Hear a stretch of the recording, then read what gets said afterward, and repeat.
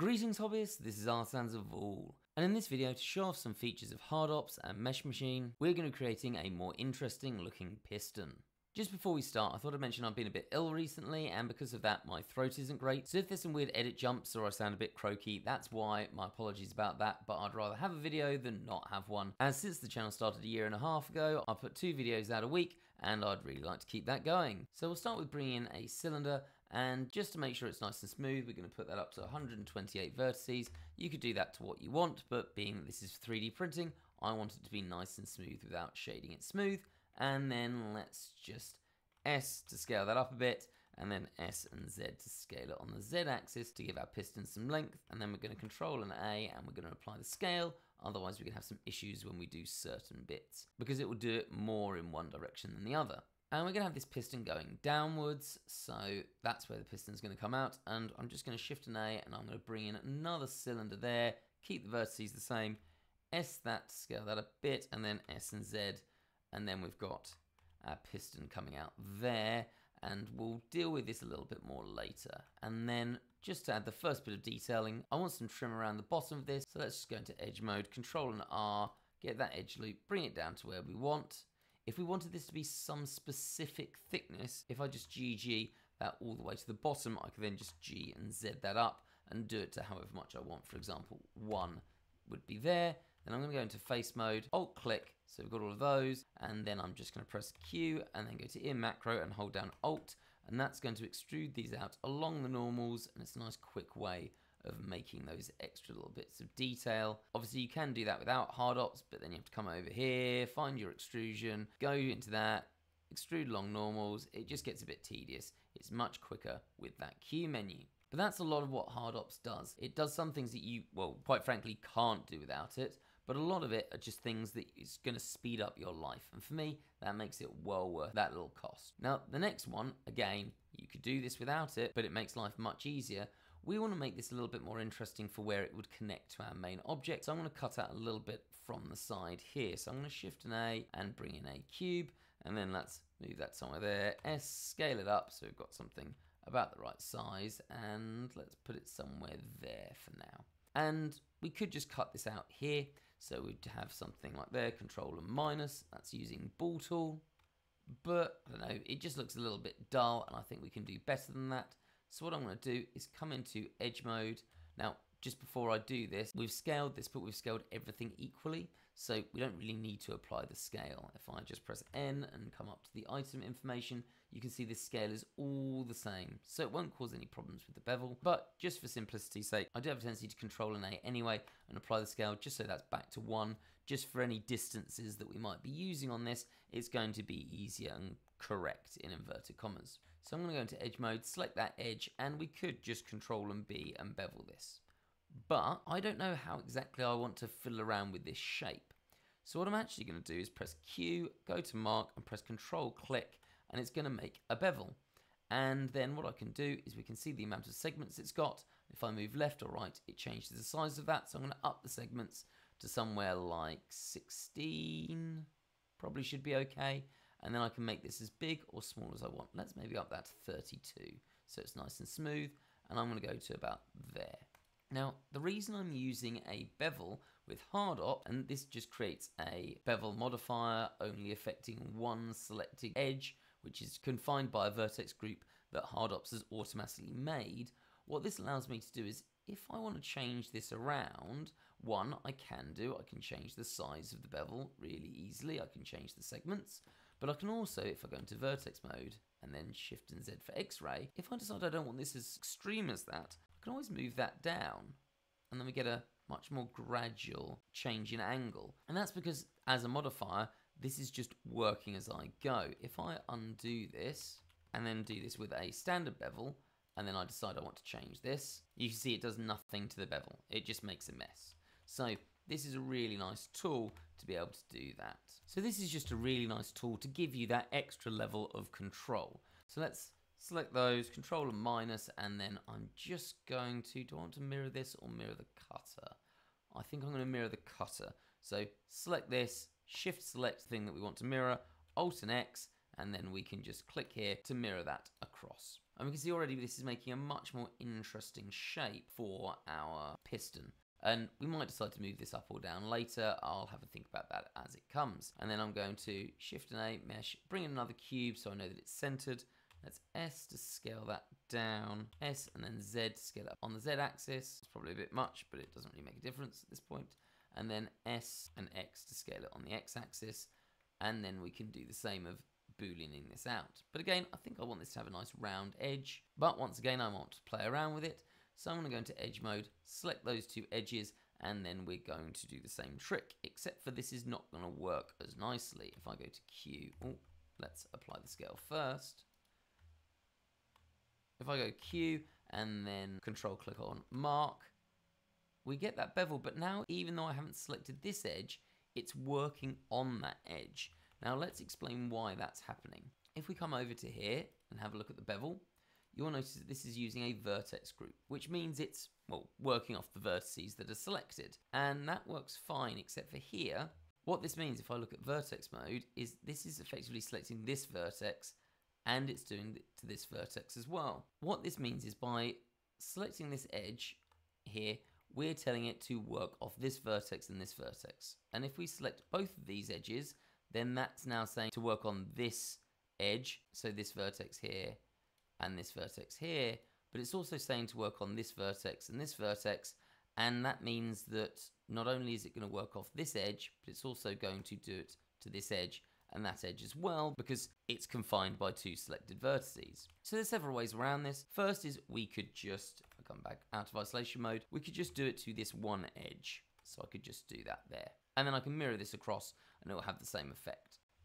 Come into object mode, Alt and X, and then mirror that across, and we've got that working. So that's one way of doing it. Other way of doing it is if I select both of these edges, Q, control click on mark, and then if I press H, we can see there's this option to change the limit method from vertex group to something else. So if I press L, it'll change it to no limit method, then it'll change it to angle, and then it'll change it to weight. But this doesn't work by itself, but it is working, but nothing's got a weight at this point. So what I'm going to do is just up my segments, let's say 16, and click there so it's been done, and we can see we've got this bevel working off weight, but we haven't added a weight to anything.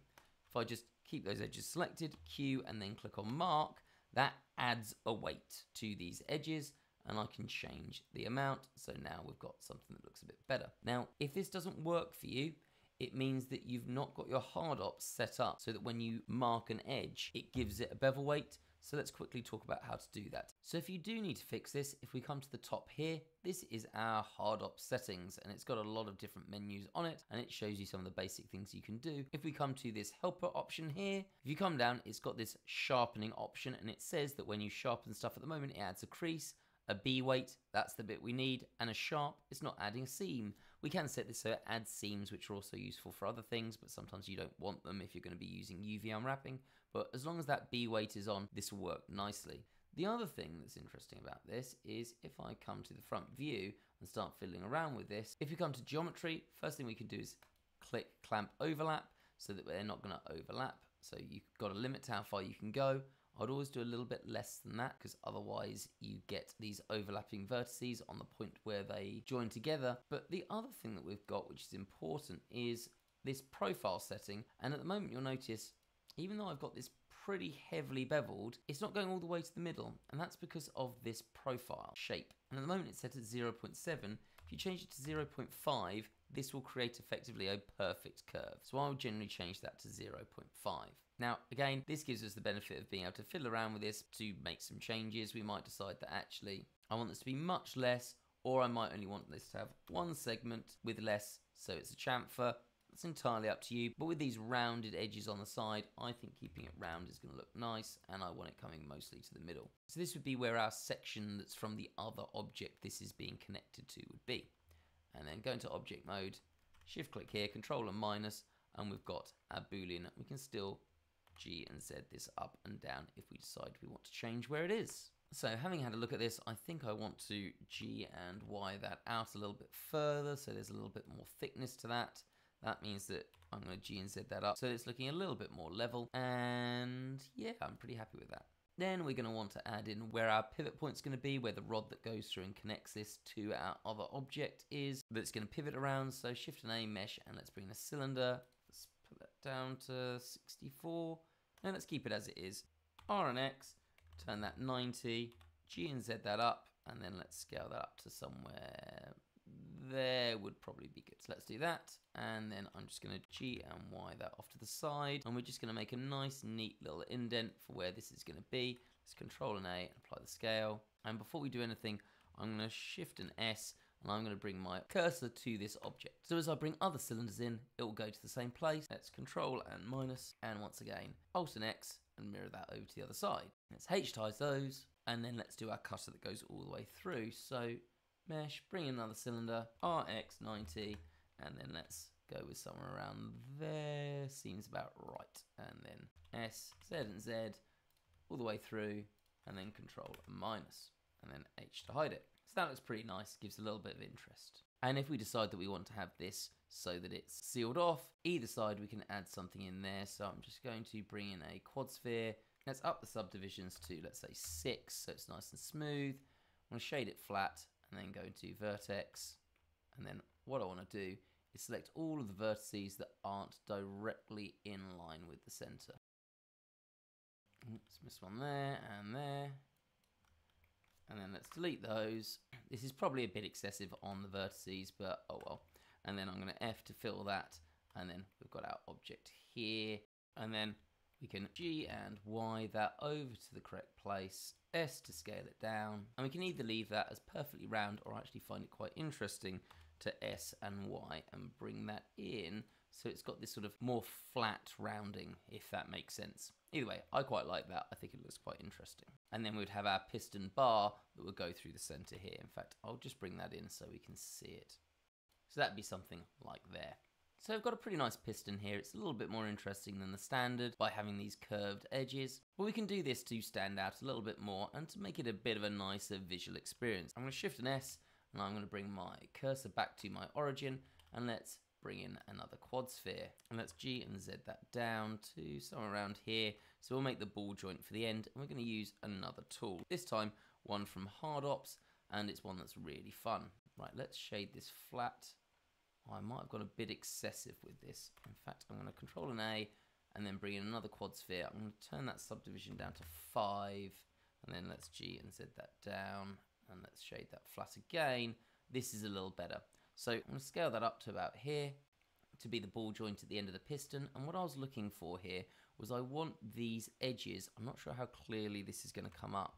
So let me just get that. I want these breaks between it to be approximately the same thickness as those. And we're fairly close. It's not perfect, but it will do. And that's what we're going to be doing next. Now, what we're going to do is Control and plus to boolean these together, H to hide it, and then I'm going to press Q and Smart Apply, which is nice and quick to do with Hard Ops. I'm going to undo that quickly. What I've done is bring Smart Apply, which is normally in the Operations, Smart Apply.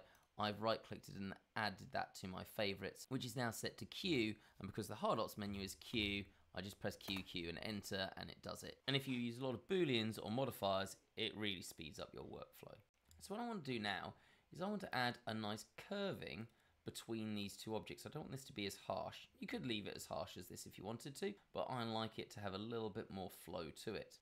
Now, if I go into edge mode, firstly, trying to select all of these edges here would be an absolute nightmare because you've got all of these breaks, and if you press Alt and click, it gets very confused. It doesn't know what it's doing. But luckily for us, Mesh Machine can sort this for us. Now, there's several ways of doing this. First, you click on the edge, click Y for the Machine Tools menu, and then you go to Select and then L Select, and it selects everything that Machine Tools somehow recognizes as being the joins for the Boolean. I don't know how, some sort of black evil magic that is absolutely fantastic. The other way of doing it is you can click once, then hold Alt and then click again, and it will do the same loop select.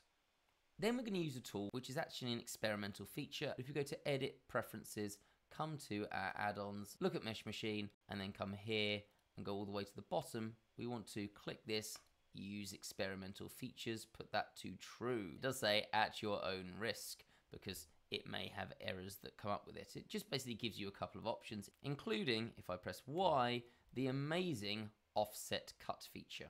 Now, what this does is effectively it cuts through everything and puts these lines in place. Now, you'll notice that this has done it horribly because it's done it quite small there and quite large there, and that is because of our old favorite. If I come over here, you can see that our scale has been set to different values on the Z-axis. So Control and A, apply the scale, come back into edge mode, and then we'll solve that. Now, if I go to offset cut, it's equal. So what are the important bits for this? Firstly, I'm not sure I know every single thing that this does. I always turn that to exact and seem to get better results from it, so I would suggest you do that. Your width controls how wide this is going to be, sort of breaking through all of these different edges that otherwise would get in the way of your bevels and screw everything up. So I'm going to put that somewhere around there, I think, maybe a little bit more to make it a bit smoother.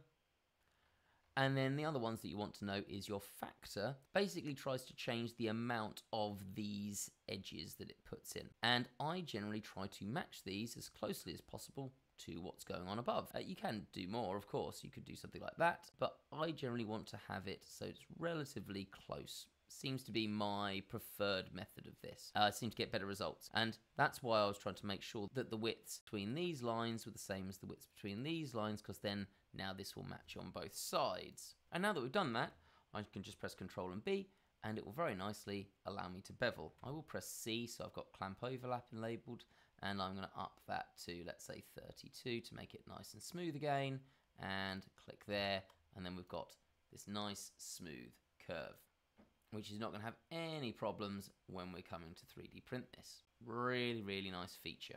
And it just makes for a better looking object. Now, we're also going to use that here because I don't like this. I think it looks a little bit boring with these flat edges. So if I go to edge mode, oops, we're going to have to apply these first. So QQ, enter to smart apply with that shortcut we've set up. And I'm going to click there, press Alt, and then click again. And we've got this nice, smooth selection, which is easy to deal with. And then we're going to bevel this as well. Now what I'm going to try to do is bevel these two at the top at the same time and down the other side, but we'll just mirror that so it's nice and easy. So Y, offset cut, and that's probably a bit much. Let's go to 0.1 and see what that looks like, and you'll notice it's having some problems. It's having some problems for a number of reasons, and let's go through those reasons. The first is this edge here is causing a problem. If I go to vertex mode, you can see that nice and clearly, so we probably want to change that. And any of these angled points that come off like this are always a pain, let's put it that way. Now to sort this out, what this is trying to do is trying to have these edges so that they are perfectly connected, or so that they're connected to this boolean in the center. And well, we need that in Blender. It has to use those, but what we're going to do is try to change it so it's not at this awkward angle. So what I'm going to do is go into vertex mode, select one of them, and then I'm just going to press K to knife, click, and then I want this going along the X-axis, so I'm going to click X, come to the edge, click, and then hit enter. So now that got that going along there, I can come to edge mode, Control and X that to dissolve it, and then I'm just going to, while in object mode, press Alt X, and this brings up my symmetrize options with machine tools. Machine tools is the free thing that you can get that gives me the pie menus, whereas mesh machine is the paid for one, which just allows us to do the cool beveling and other things to do with boolean cleanup. And I'm just going to drag to the side, and now we've got that sorted. And then all I can do is go into edge mode, click, Alt click to have all of that selected, and then we'll just do those, and we'll just symmetrize again in a bit. So Y, offset cut, and this still is having some problems. So we'll notice it's got some issues here. So how are we going to solve that? Well, actually it's not that bad. All we need to do is go into edge, click, Alt click, and what we're going to do is we're only going to do this to this portion. So Y, offset cut. So here, let's put up this factor. That's definitely not going to be great. So we want that nice and smooth. And we've still got a slight problem here, but we can fix that ourselves. And that's sort of the thing with these experimental features. They're not always going to work perfectly. So confirm that, go into vertex mode. I'm just going to select that, and that, and press 1. That's using machine tools, smart vert feature. If you don't want to do that, or you don't have that, you can just click M and then at last. And then we've got this working. So we've now got this there, so we can bevel. What I'm going to do is Alt and X, and symmetrize that to the other side to fix that problem there. And then I'm going to go into edge mode, click, Alt click, select there, and there, and then I can do the same on the other side, and Control and B to bevel, and then let's bring that down to 1. So we've got this nice chamfer that's going to look interesting on that edge. Could that have been smoother? Yes, it can. Okay, let's try that again. So Y, offset cut. Let's put up that resample much higher so it's a lot smoother. Again, I should have probably been matching this to that inner shape a bit better. And then vertex mode, do the same cleanup. Alt-X there, you can Alt-X to the other side there as well, though actually you probably didn't need to do that till later. Edge mode, click, Alt-click, and then there, and those two, and then Control and B again. There we go, much better. And I hope you agree, that looks way smarter by having that there. It looks really interesting. And then we need to do the same on the other side, so just Alt and X to either mirror it, or we can go into edit mode, Alt and X, and symmetrize, and we've got that sorted. And as I say, I think that looks way cool. And then finally, we can do exactly the same thing here. Go into edge mode, click, Alt click, Y, and then offset cut, and then select,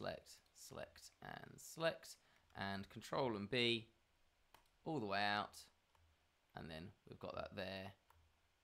Alt-X and symmetrize that to the other side. And I hope you'll agree that is a way more interesting looking piston than standard.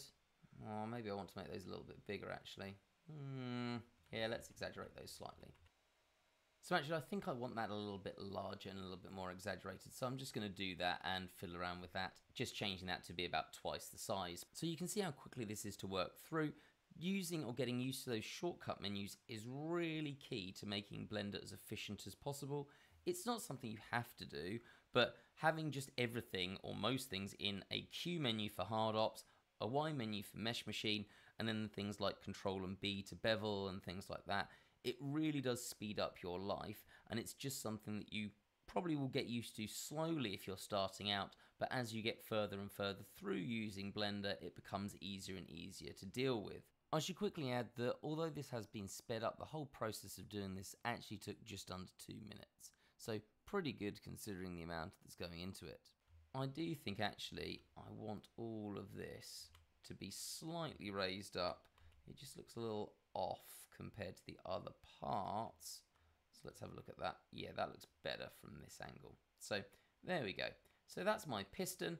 Obviously I'd have my second part that comes from my machine coming in somewhere to here and connecting sort of in there, but for the piston this is pretty much done. We've still got this object being separate, so I can change where that is, and yeah, we're pretty good to go.